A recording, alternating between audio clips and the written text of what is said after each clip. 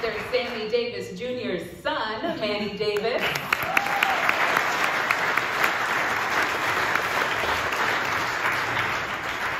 And the Executive Director of the Harrison House, Miss Katherine Duncan.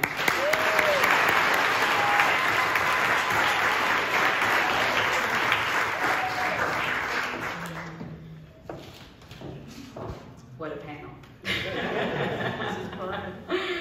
So, Ms. Duncan, let us start with you. The Moulin Rouge, as we heard, was the first racially integrated resort in Las Vegas. And by all means, it was a national sensation as well. It opened in 1955. Ms. Duncan, can you briefly detail its short-lived but exciting time in Las Vegas? So some of the people here, and thank you, weren't born during this time. So let me set the stage. Nevada sent soldiers to end the Civil War. The Moulin Rouge opened 90 years after the Civil War ended. So the country of France was looking for ways to mend race relations in America. So there was a Moulin Rouge in Paris already that had opened in 1889. And it had great Black entertainment there. So France believed that Black entertainment in Las Vegas would help bridge that divide. And they thought it would bring the races together. There was an attempt to put the Moulin Rouge on Jackson Avenue, but a lawsuit happened and it ended up on Bonanza Road. Now the owners were people like Bisno and Reuben. You've heard of the Reuben sandwich. They teamed up with the heavyweight champion of the world, Joe Louis, and they opened this fabulous resort on Bonanza Road. After about 4.5, 5 months, the sheriff padlocked the doors to standing room only crowds. The showroom opened that December. Dick Taylor, who was working at the Hacienda Hotel, opened it up at New Year's Eve. It went into bankruptcy shortly after that, and a man by the name of Leo Fry, who couldn't get a gaming license because he was an alleged diamond smuggler.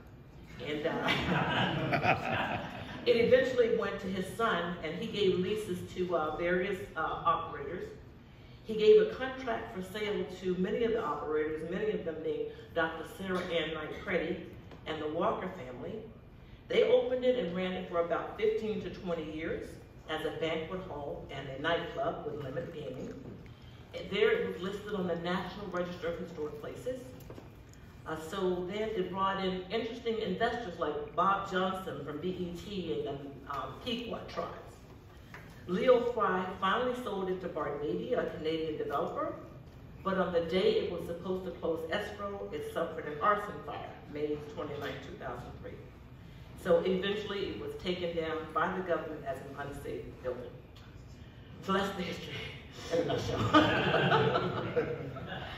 Why do you think that the Moulin Rouge is so significant to Las Vegas and our history? I know it's very meaningful to you and to many people. The Moulin Rouge is significant, and you asked me out of order, so I get okay. So for me, the Moulin Rouge is significant because it stood as a way to integrate America during a time when it was segregated, and the fact that it was closed by the establishment because it was just not appropriate for blacks and whites to mingle in public. It just wasn't accepted. Not only is not in Las Vegas, it wasn't accepted across America at the time. Yeah. Now, Anna Bailey was one of the lead dancers at the Moulin Rouge's Tropican Revue. What brought you to Las Vegas? Well, I was working up in Buffalo, New York, and Pearl Bailey was on the show, or I was on the show with Pearl Bailey. And for staying children, you have to go to Las Vegas. So we was there that we found out that we were getting ready to go to Las Vegas, and we were booked. And we were ecstatic. We were just so excited. And about 20 of us girls came out here, and there was all the photographers were waiting for us at the airport. And we were just thrilled. But the only thing that made us a little nervous, we thought we were going to go on the Strip. And as we passed by all the lights, it was getting darker and darker, and we went through the underpass. We were really shocked, but when we saw the Moulin Rouge, it was so beautiful. And we were just thrilled to be there.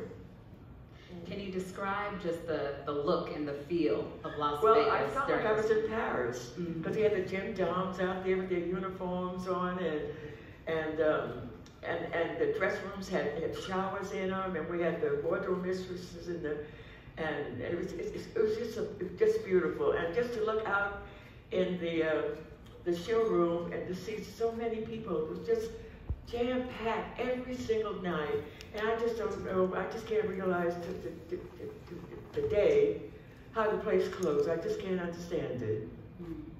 Tell us about opening night at the Moulin Rouge Hotel. What was that? Everybody was there. Almost all of Hollywood was there. Almost all the Strip was there. All the showgirls from the Strip came over, missed their part of their show to catch our show.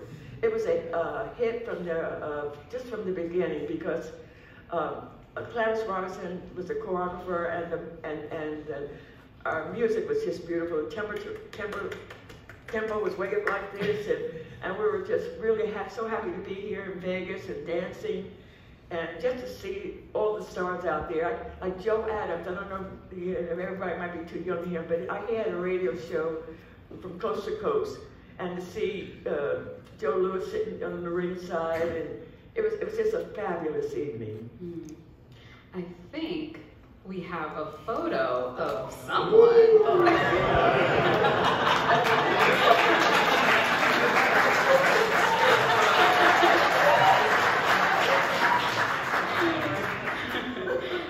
Absolutely beautiful.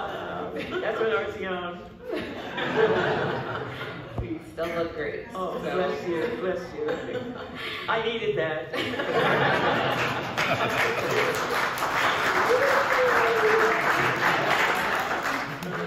So a frequent visitor of the Harrison House and a legend himself, Sammy Davis Jr. This is one of my favorite photos here. Sammy Davis Jr. dealing 21 at the Moulin Rouge Hotel in 1955. Manny Davis, it is an honor to have you with us tonight. It's nice to be here with everybody on the panel and you and everybody else. Yeah. I would like for you just to tell us a little bit about your childhood and what you remember from your time in Las Vegas. Okay, well, it's a long story, but I'll make it a little short. I'm adopted, to let everyone know, but beforehand I was adopted twice. So the Davis family has been my third family. My original mother, she had 3 other children besides me, and she was a teenager when it happened. So she couldn't really take care of all of us at one time, so she gave us up for adoption to this hairdresser from Queens. Now, it just so happens that my father's third wife, Alvaranga Davis, my future mother, and her mother, Alvaranga also, they were customers of hers. And I didn't know at the time when I was a kid, but she wanted to have children. And Sammy didn't want to so much. He had 3 other children, but because of the times, during the 50s and 60s, it was really hard for him to put his name out there. So he spent most of his time working and wasn't there as a family man like they wanted. So he was kind of scared of it, but so what my mother did was she just spent more time with me before I got a chance to meet my future father. And she fell in love with me, and then it was time to introduce me to Sammy. And so from the first time he met me, he just fell in love. And then I just started touring with him. Not like performing on stage or anything, just in the back and sit down and drink that Roy Rogers. So it was really cool. I got a chance to, I call it like a living wax museum, because I got a chance to see all of the greats back in the days before they got into trouble. When they were at their highest peak, And so it was a cool thing to see as a kid, all the people you idolized growing up, you get a chance to meet them courtesy of the man they idolized growing up. And so I had that for a good 8 years, back and forth between the coasts. And I equated it to Annie, because when I was in a foster home, I wanted to be adopted by Daddy Warbucks. I wanted to live in a mansion. I didn't want to live that hard knock life anymore, and it actually happened in real life. Wow. And what the tragic part is, when it became official in 1989, he passed away 5 months later. And we lost everything he worked so hard for. So it's good to say nowadays, after 30 plus years, I'm now in control of the estate. And we're bringing his legacy back out, just like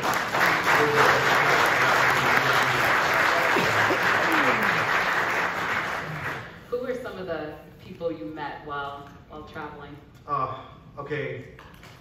Well, I have a funny Michael Jackson story. Okay, so Let's hear it. yeah. So, oh no, not that kind of story. Okay, so.